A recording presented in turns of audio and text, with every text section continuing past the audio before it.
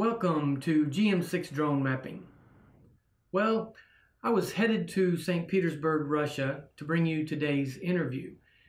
But while preparing for some Russian vodka, I thought I would try some Texas vodka. As it turns out, I shouldn't drink vodka. I missed my flight, but that's okay because we're going to talk with Dmitry from Emlid via Skype today. Emlid is changing the playing field when it comes to aerial mapping. All right, let's go to Skype.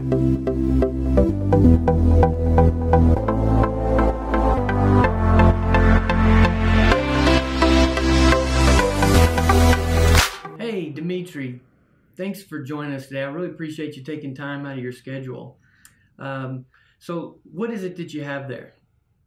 This is actually the rich RS unit, which you can use for ground survey.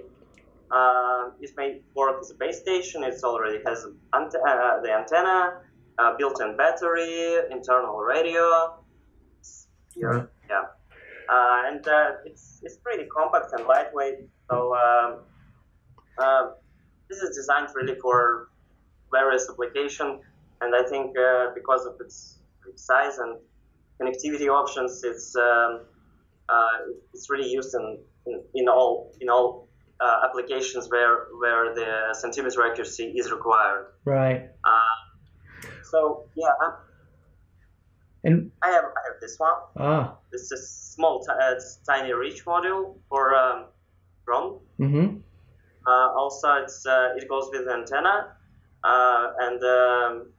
yeah, but that's like the mapping kit Right. for PPK.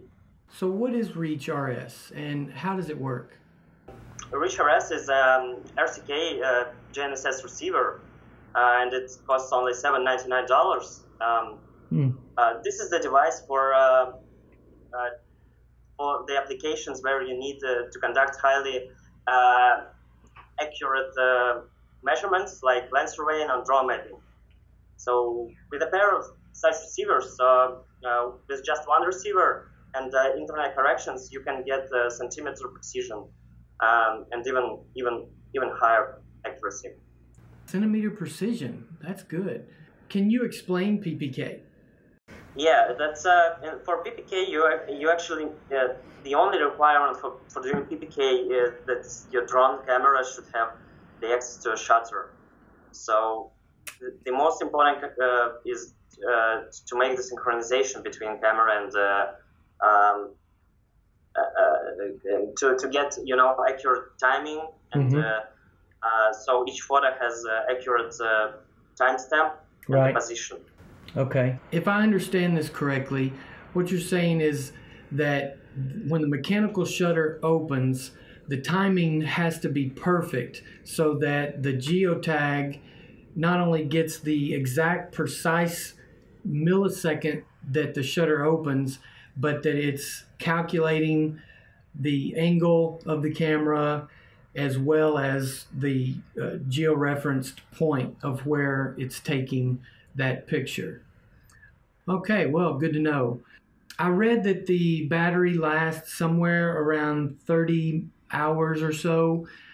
So let's say I have not charged the receiver in a while and I'm out in the field and the battery goes dead. Is there an extra battery or some way to charge it when you're out in the field? You can use USB port and just charge it on the go from power bank or Right. your laptop. If I'm working 30 hours, something's wrong. Yeah. So Yes, totally. No, well, a lot of people actually using it like to monitor, and it just stands in the field for many hours or days even, and yeah. Right. In this case, you need to use this external port. You can power it from some external source of power. Okay, cool.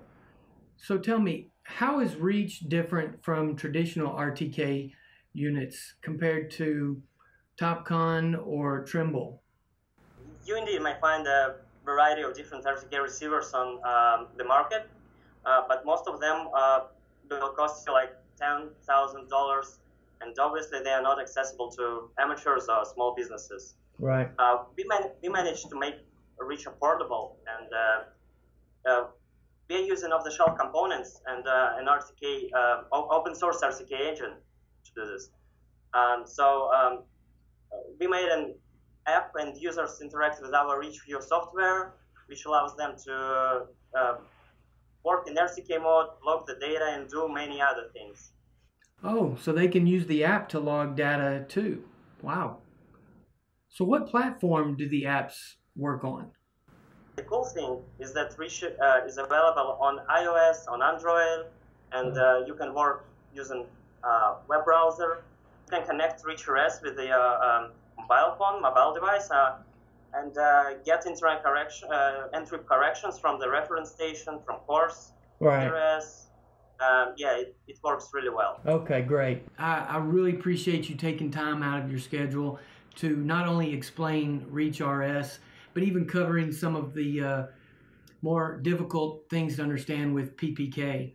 So we're going to be diving into that subject a little bit more next week when we go meet with some actual users of ReachRS. Stay tuned for that episode, because it's going to get really interesting, and we're going to see some stuff that we haven't been able to show on this channel before. I'm looking forward to it, and I hope you are too. Thanks.